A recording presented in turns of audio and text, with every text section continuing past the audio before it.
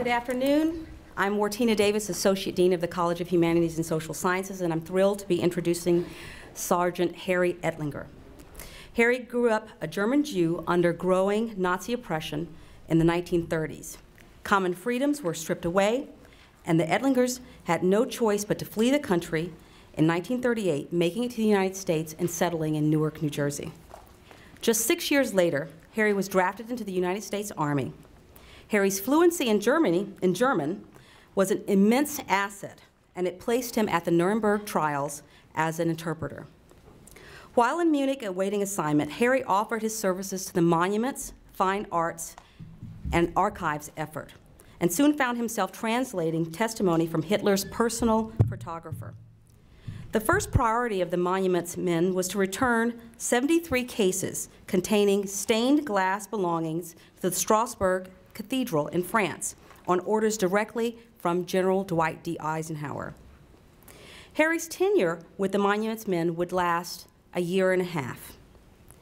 Harry Ettlingers is one of only 5 surviving members of the Monuments, Fine Arts, and Archives effort, a group of 345 men and women from 13 countries that worked tirelessly to recover and return cultural treasures stolen by the Nazis during World War II. The Monuments men, as they became known, recovered as many as 5 million individual works of fine arts and artifacts worth billions of dollars today, which the Nazis had confiscated from museums, houses of worship, and rightful owners. By helping to assure the reclamation, restoration, and preservation of the very objects that define cultures, the extraordinary men and women of the Monuments, Fine Arts, and Archives initiative preserved the richness of European culture for generations to come. Harry Ettlinger and the Monuments men did more, perhaps, for cultural preservation than any other group or initiative in the 20th century. As Harry has said himself, that's what made our war different. It established the policy that to the victor do not go the spoils. The whole idea of returning property to its rightful owners in wartime was unprecedented. After the war, Harry went on to earn a master's degrees in mechanical engineering and business administration before becoming deputy program director for a company that produced guidance systems for submarine-launched nuclear weapons. Harry is also active in the leadership of several local and regional veterans organizations, and at the tender age of 88, Harry remains engaged, dedicated to volunteerism, and committed to advocacy. Before Sergeant Ettlinger speaks, I'd like to make recognize a few people. I'd like to first start by introducing or recognizing President Kathy Waldron, President of William Paterson University. I'd also like to recognize Robert and Marie de Blasi, who are both William Paterson alumni, for making that initial introduction. Professor Joanne Cho, the chair of the History Department, for her efforts in coordinating the planning of this presentation. Sergeant Yvette Butler, the coordinator of Veterans Office, the coordinator for the Veterans Office. For arranging our student veterans participation, and Melissa Williams of the History Department, who did a lot of the behind-the-scenes work that goes on, that often goes unnoticed at events like this. Is she somewhere there? I'd also like to recognize our student veterans. They have sacrificed so much on our behalf, and we're very proud that we have over 200 student veterans at William Paterson. Would you please stand?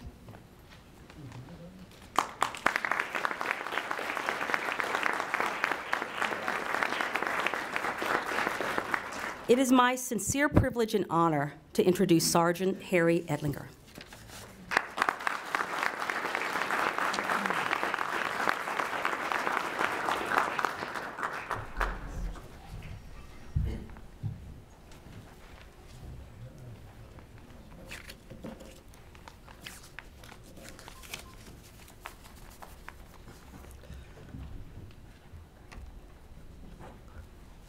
This is a total, unexpected honor that you have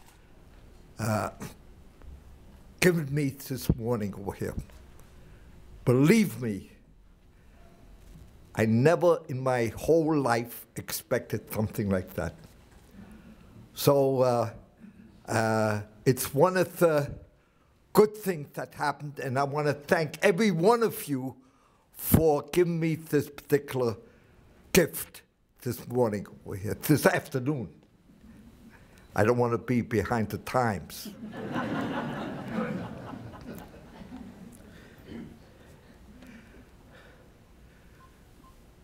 During World War II, there was a great decision made on the part of our government that instead of taking spoils of war like has been done previously for millenniums, we got involved in returning stolen works of art, especially in view that starting off with the very top, Adolf Hitler saw to it over here that many of the art treasures that had been created over the centuries were now in his hand. But probably more importantly, that the elimination of entire cultures were ordered by him in order to provide him with the necessary culture that made all the Germans superior to every other human being in this particular world. If you didn't know by now, all human beings are equal. Just think about it when you go into the next time you go into the bathroom.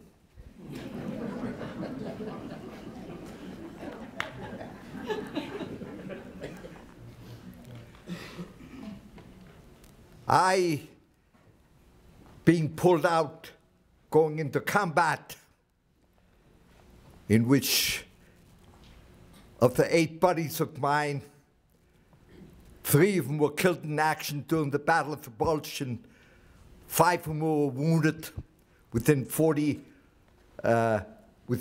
days.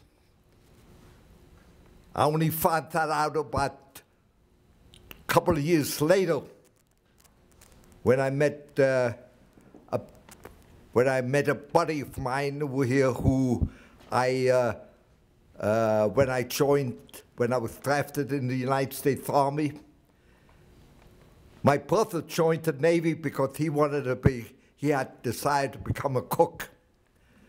But when we came to this country, on our way to this country, we ran into the hurricane of 1938, in which 100 people got killed in Connecticut, and I was seasick for 3 days.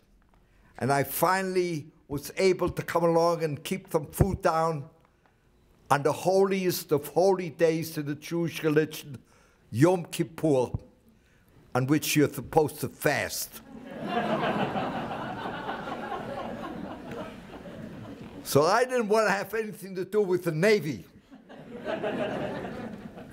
So when I graduated, I joined every one of the boys in my class into the armed forces of this country. And I got drafted and became trained as an infantryman and was sent back overseas. And on our way into the battle of battle over here, I got pulled out. I didn't know why. But for the next 3 months, I stayed with this temporary camp as we traveled from France through Belgium, through things into Munich. And there I was told somebody could use me because I spoke and wrote the language.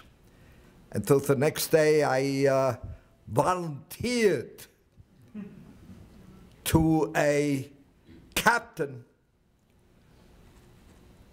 that if he could use my services of being able to speak and read and write German, I would like to join his particular group. And he told me, there's an empty seat over there, go sit down and the guy next to you will tell you what to do. That was my introduction into the Monuments Men. And by the way, I haven't lost my accent since that particular time. There was a movie that was made about 8 years ago, and it was called The Rape of Europa. And after an hour and a half, I'm on it for about 30 seconds. And I never forget when it was played on Channel 13 on PBS. The next day, I got a call from a high school classmate of mine who told me that how dare I was when at 4 o'clock in the morning I spoke as part of that movie which she had on. And she said, don't wake me up at 4 o'clock in the morning. If you want to talk to me, call me up during the day. You know. But I spent, as I said, 10 months. Later on, I was assigned to ferret out cases that contained stolen works of art out of 2 salt mines in southern Germany, in which they had 40,000 cases of art saved, stored there in order to keep them safe, 700 feet down under the ground over here. And I was the guy who, the American, who was in charge of seeing to it that those boxes, 900 of them, that contained stolen works of art, got found, and was moved to the top, and I saw to it that they were put on trucks or trains to be returned to either where they came from or one of the collection points, which you see up there. This was the first one that was established in order to bring stolen works of art to a site where they could be turned over to representative of one of the 13 countries from which it was taken. This particular one happened to be the former headquarters of the Nazi Party in Germany, and it was located in Munich. And I had joined the Monuments Men in the week in which Captain Jim Romer, who headed up the Monuments Men in the American zone, had seen to it that this building became the first collection point of the Monuments Men.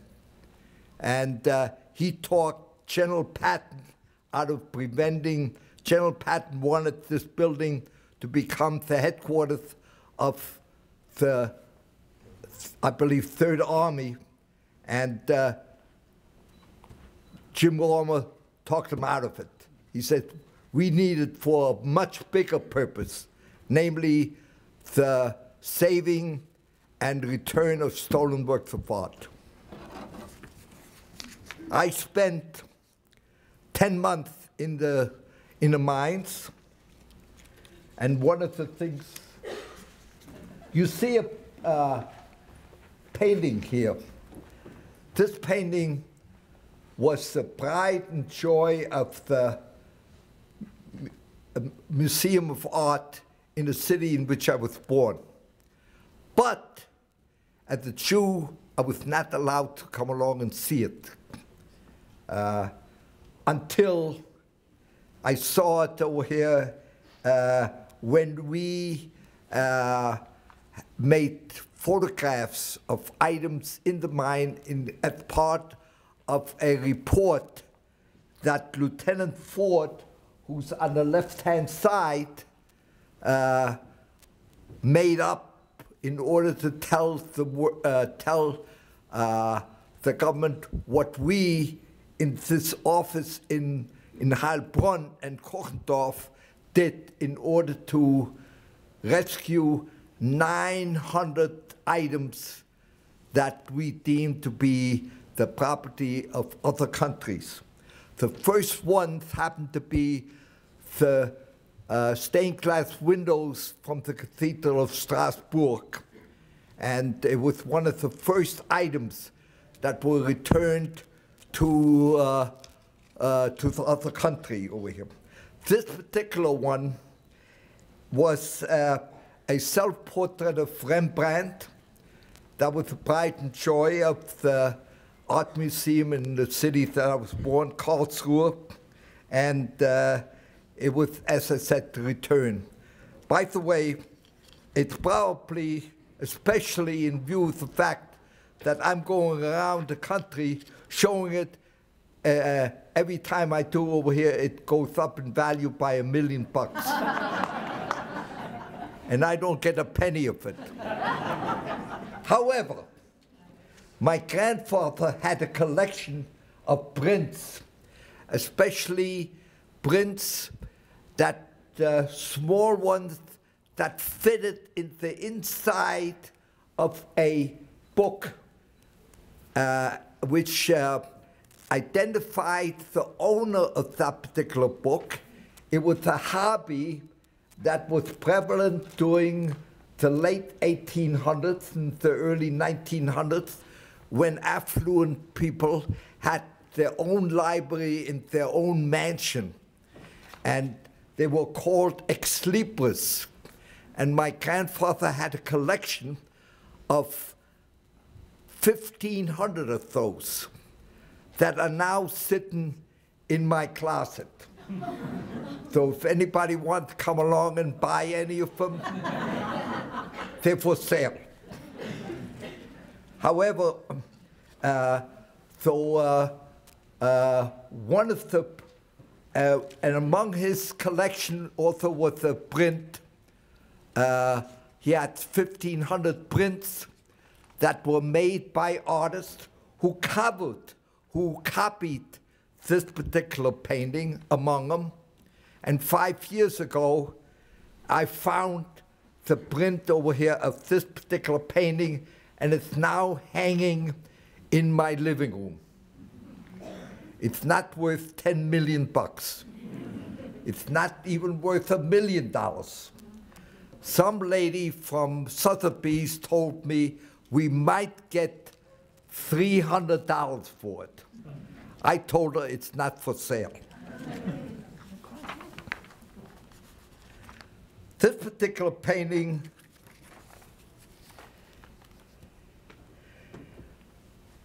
was one of the more important ones, was one of the more noteworthy ones that was in the Kochendorf salt mine. It's a painting by a painter by the name of Grünwald, who lived in the 1600s, of the Madonna. And it's a property of a church in a small town in Germany of Stubach. And I was told that this painting that Jim Romer, who was the curator for the Metropolitan Museum of Fine Arts in New York and later on became its director, offered the momentous sum in the 1940s of $2 million for this particular painting. And they told him it's not for sale. So if you may have a $500 million, you might want to come along and visit them and offer $500,000 over here for this particular painting, and they will tell you it's not for sale. So you saved the $500 million. This particular photograph shows you the conditions that were used to store works of art, which some of them you will see up here in the front for publicity purposes. This photograph was taken. None of these paintings were stolen. They were returned to German institutions, and you can see the boxes that they were in, the wooden boxes that they were in. The salt mines had clean atmospheres,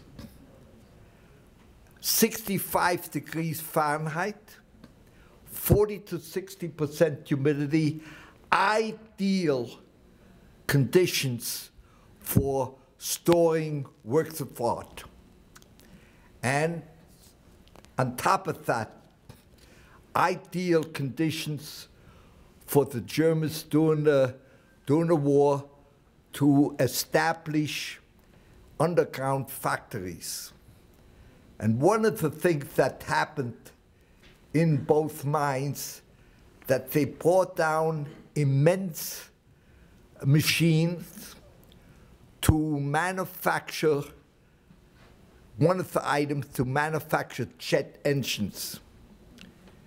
And they had a program in the Heilbronn mine to manufacture jet engines.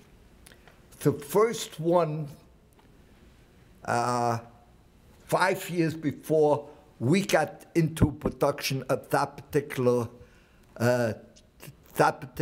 device over here, that particular form of engines on it. And these would have enabled the German Air Force to fly faster and more able for them to shoot down every one of our planes.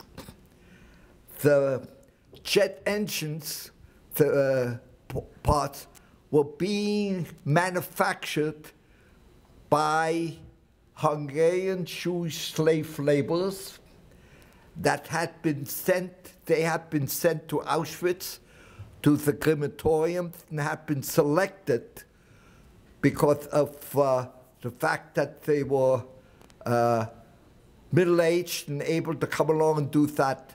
They were selected to become slave laborers, and they were on the verge of doing that.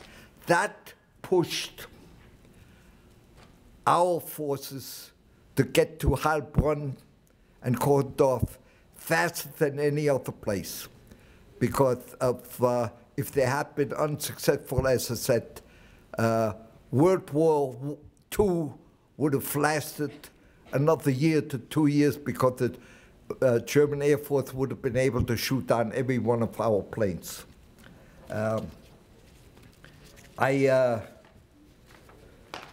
found that out only about 10, 15 years ago. I was not aware that this thing actually happened during my time that I spent underneath.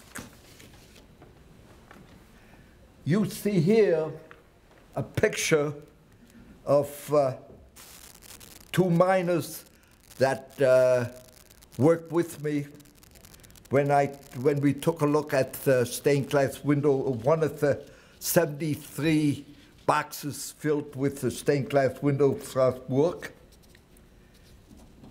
And when that happened, I still was a buck private. I was a buck private for 18 months. And when they found out over here that I did the work that was done by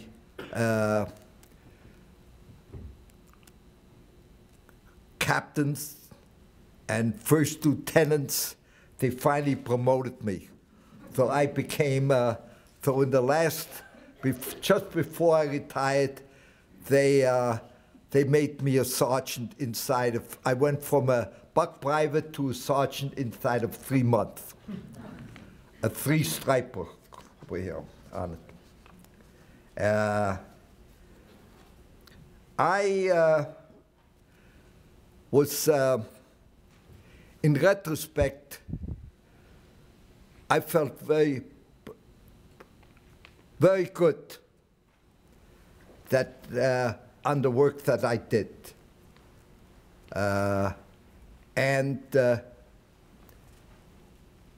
As it turned out to be, all of a sudden, because people realized what I did, a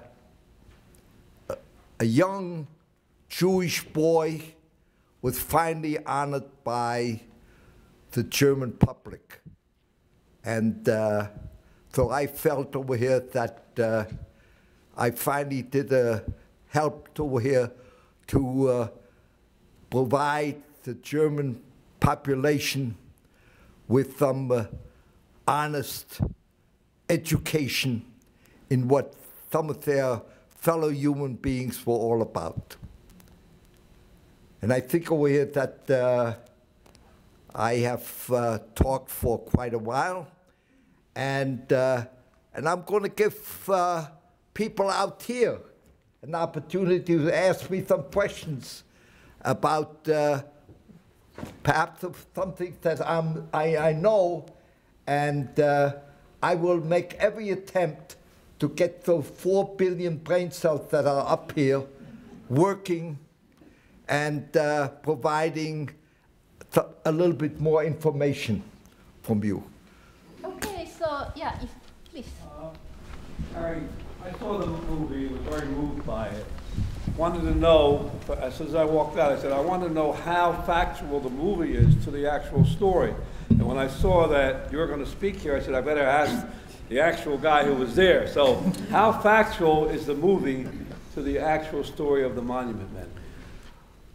Well, the movie covers the places which had works of art in those particular mines, and there were some scenes that were true to form.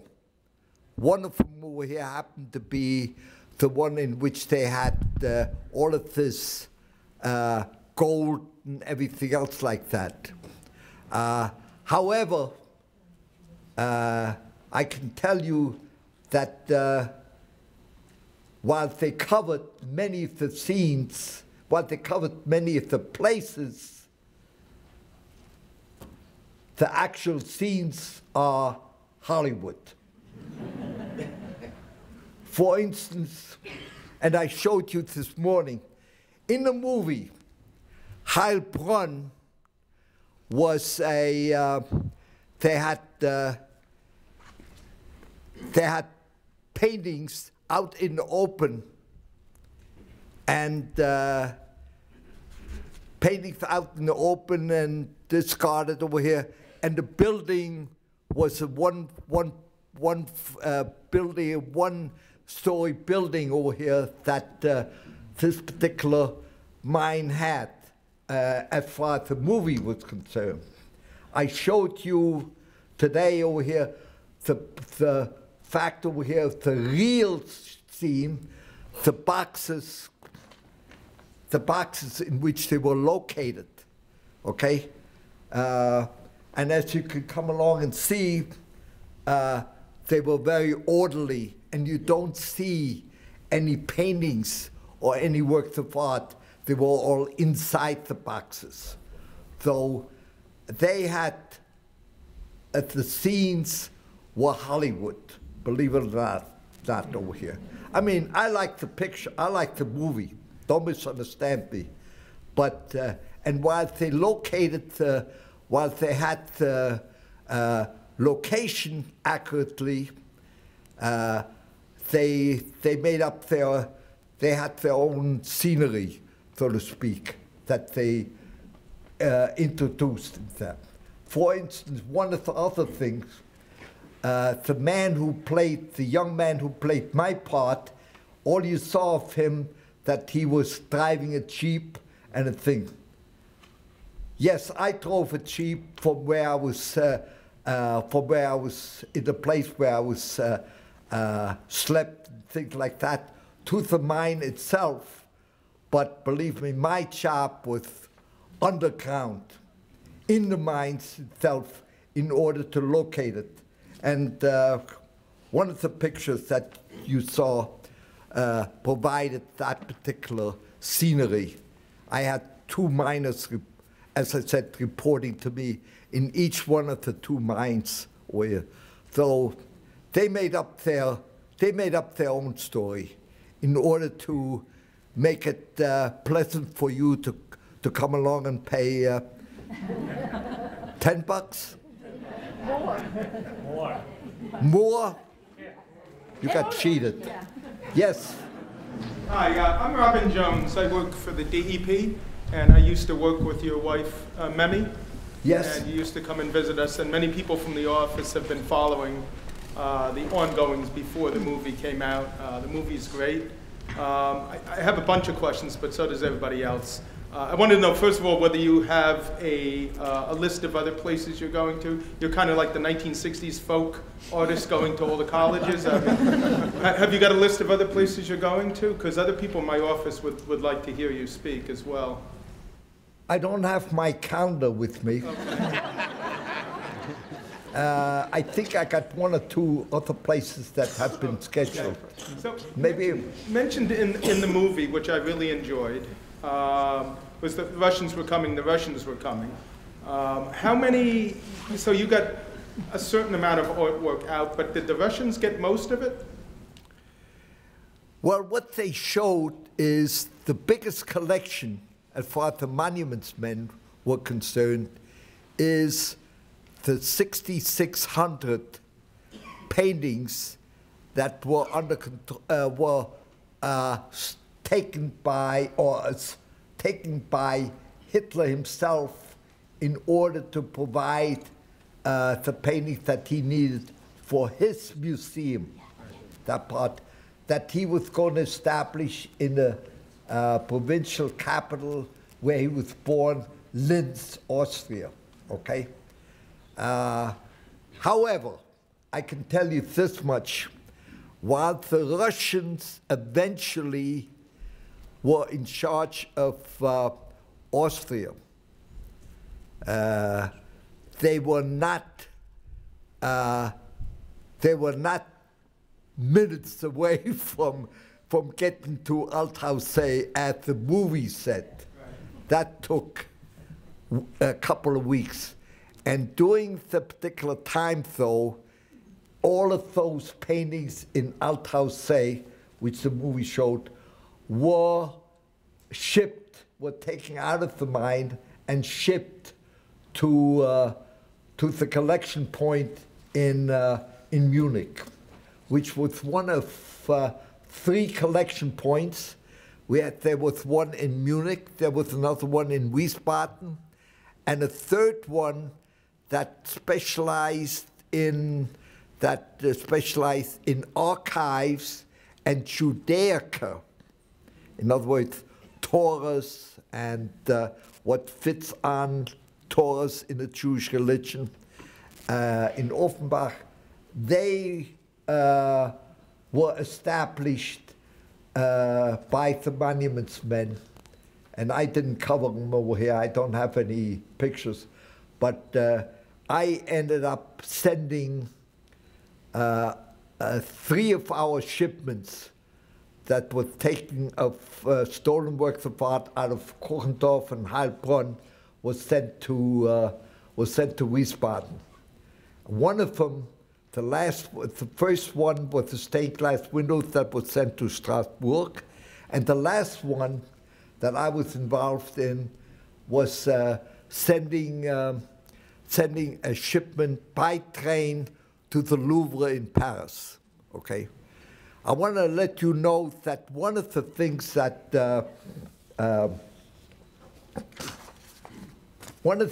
over here that we found in the mine in Heilbronn was fireworks.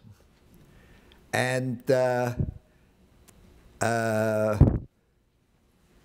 celebrate Hitler's victory in Europe. Obviously, that did not come into being. However, when the men of the military government detachment to which I later on became a member of, when they captured Heilbronn and went down into the Heilbronn mine, they found the fireworks and found also a lot of firecrackers. And during my stay in with this particular group, when we had something to eat, two of the men would come along and take firecrackers and throw them from the kitchen into the dining room or from the living room into the dining room. And for months at a time, our dinners, what we at breakfast, lunch, and dinner was, let's say, accompanied by firecrackers. That was not pleasant over here. So, however, I found out over here that I used those I knew that the fireworks. So on the 4th of July, 1946, I saw to it that the 4th of July was being celebrated in Heilbronn, Germany, by having the miners arrange for a 35-minute fireworks. It was the first one in Germany after the war ended over here. Unbeknownst to me, I'll be finished. Unbeknownst to me, at the same time, unbeknownst to us, at the same time, the city of Florence, Italy, had stored 700 cases of their artwork in the Kochendorf mine. And on the same day that we had fireworks in Heilbronn, they took out their 700 boxes and shipped them back to Florence, Italy over here. So it was not just German stuff, but there was also stuff over here. And by the way, you can read about that in a book called Saving Italy, written by Robert Etzel, that tells what the monuments men did in Italy afterwards over here on it. So thank you very much for asking questions, but I know that there are 3 classes are present here, and students are to be given extra credits, so they need to also have a chance to speak out. So if any students have questions, yes? I was just wondering, are there any artifacts that were especially like moving to you or beautiful to you that were something that's close to your heart today still? Anything in particular? Are you asking me if I took anything? No. Absolutely not. Is there anything that you could still see in your mind today that was just especially beautiful to you or meaningful to you, that it stays with you today?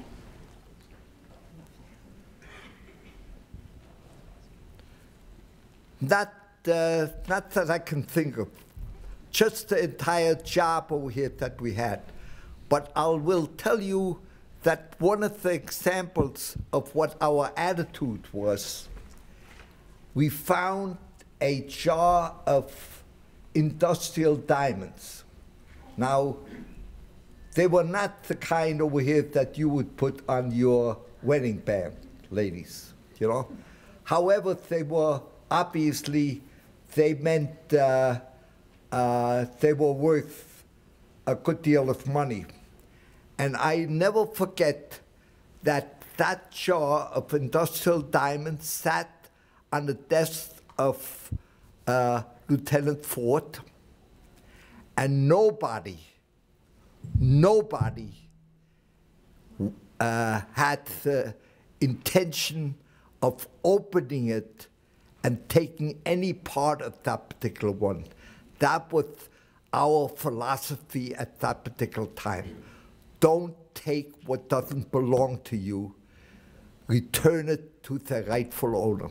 And that jar of industrial diamonds stands in my head as the showpiece of the policy that we worked on over here. And I'm damn proud over here that I don't have the industrial diamonds over here. Because I can tell you this much, my wife, may she rest in peace, she wouldn't have liked those diamonds on her wedding band. Another student. Yeah. Yeah. I'm sorry. Another student. Oh, okay. So. I read the book, and I saw the movie, and they were both, fantastic. I couldn't understand why Hollywood deleted your names. That you weren't named, nor were your associates named as you were in the book. They changed all the names. Jim Romer became Jim Granger, on it over here. In my case, they changed my first name and my last name, I became Sam Epstein over here, What was the reason for the change? So that I couldn't collect any money over here for the movie. A bunch of cheapskates. And has this laughter been recorded? Send it to George. Tell him I want a little money over here for what I'm doing. Advertising his movie over here on it. So I was able to have an honor to share lunch with Sergeant Ettlinger, and I learned that he flew to Berlin and Milan with George Clooney and all other movie stars in 2 private airplanes. And another interesting fact I found out is that he was invited to the White House twice. First time was 2008 with President Bush, because he was a part of the Monuments Men. And he recently went to the White House for the showing of the film Monuments Men. So, it's good to have a shared lunch, because you learn a lot of little interesting facts which you would not learn otherwise in a public lecture. So let's have one more student asking questions. This is a chance to get extra credits. Back there. Okay, so please. So were you in the mines while the Germans controlled the area, or did the Allies control the area around? Like, did you have to worry about being found? Yeah, I didn't hear. Was Germany controlled by the Allies, or were there Germans around, so you have to worry about safety or attacks by Germans? While you're in the mines. While you're in the mines.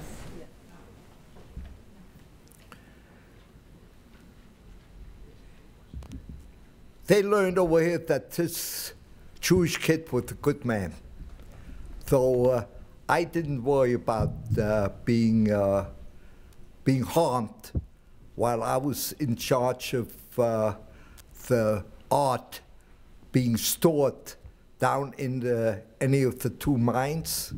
And I would say that the miners were very respectful of me, and and treated me as a kind boss, so to speak. The man who was in charge in the Heilbronn mine, he was a real business guy. He was mainly interested in making sure that they were busy in that particular place. There were a number of projects over here that they had, aside from mining.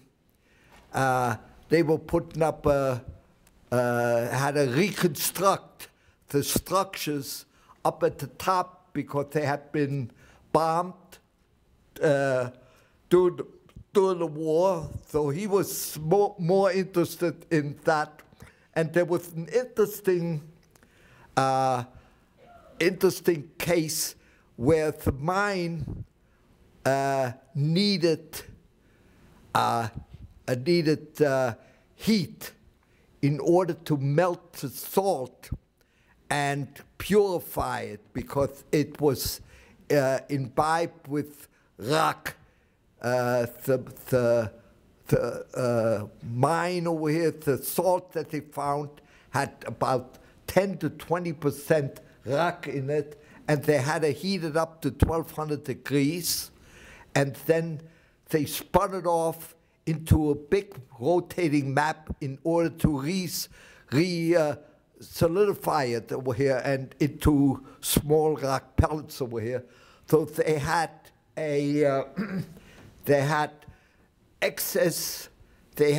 these ovens that made coke, and they had an excess capacity of it.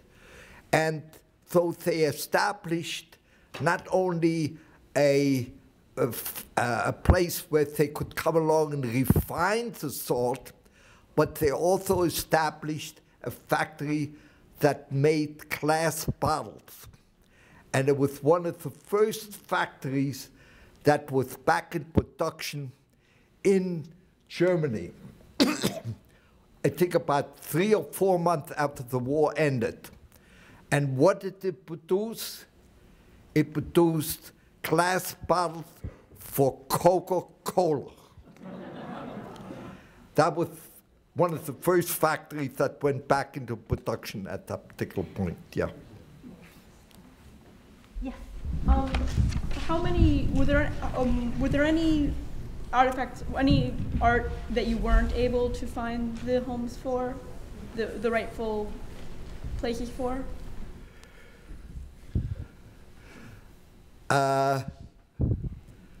They probably are close to, and that's the consensus of the monuments men which were there during the time that I served as a monuments man. There are probably 750,000 valuable paintings out there in the world that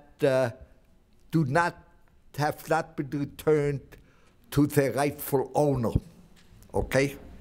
And you will hear about it in the next generations. I was involved a couple of years ago in a return of art that had been taken, that the daughter-in-law of the largest art dealer in Holland, a Jewish man by the name of Goldsticker,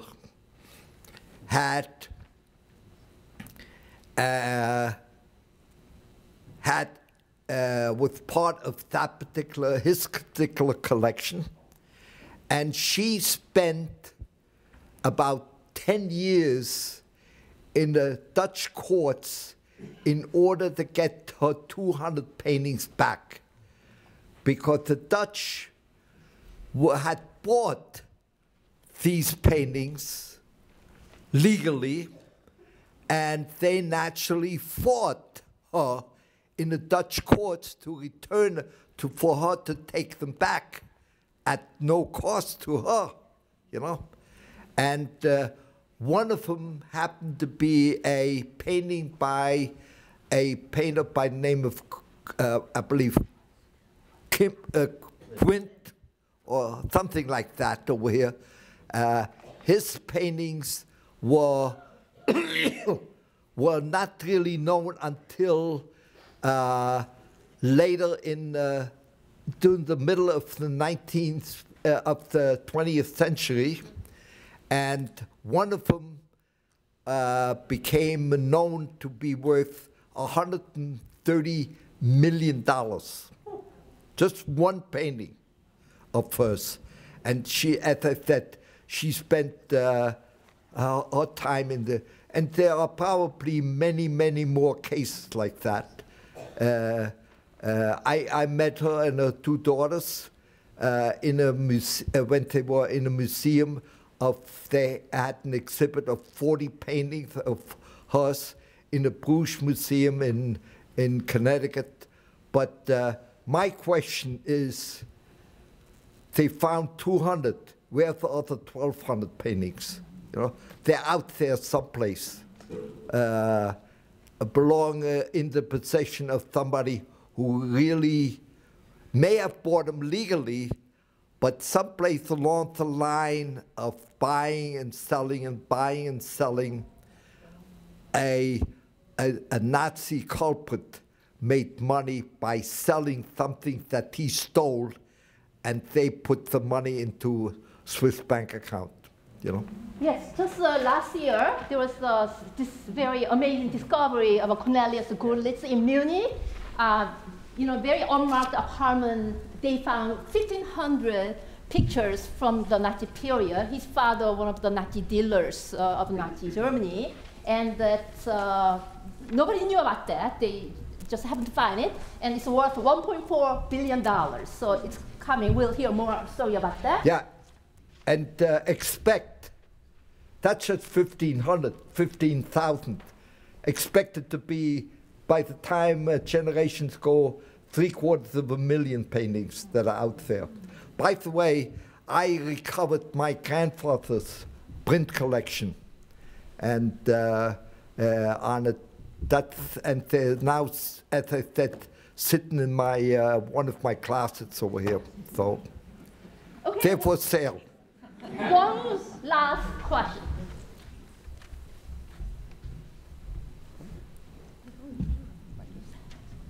Yes. Okay, go ahead. I'm a professor. Do I get extra credit too? So as a faculty member here, I work in the College of Education, and we talk a lot in my class about how what you do shows your philosophy.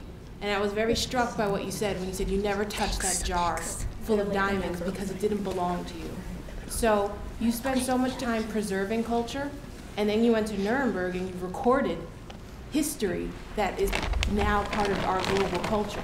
So what I'm wondering to you is when all of us as faculty go back to our classrooms and we talk to our students, in your life, you've learned so much. What's the message that you feel like we need so that it doesn't ever happen again?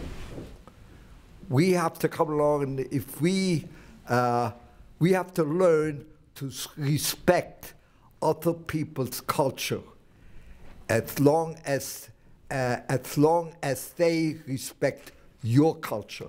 That's the message that should be learned over here. Don't take it. Don't steal it.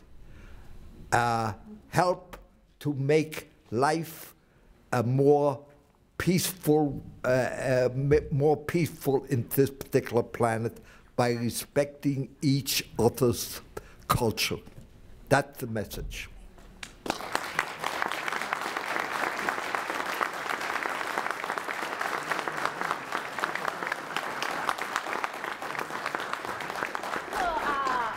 We still have something, even the talk is over. So many thanks for coming. And you know, I have to really thank Spencer Scott, who is the director of a major and planning gifts, because I was gonna organize, help hold this meeting in atrium, the library auditorium, thinking that 100 seats is hard to fill. And Spencer kept pushing me, no, we gotta find a bigger place. And he said, ballroom, what about the share auditorium? I said, no way. But I felt so sorry because he was really confident that a lot of people are gonna show up. So I finally said, okay, but the deep mind, inside my mind, it's not gonna happen. But then when I see so many of you, I'm very, pleased for your presence. And I thank Spencer for his visionary ideas. And also, Spencer did a lot of work for this event. So I would like to thank Spencer very much. And Thank you.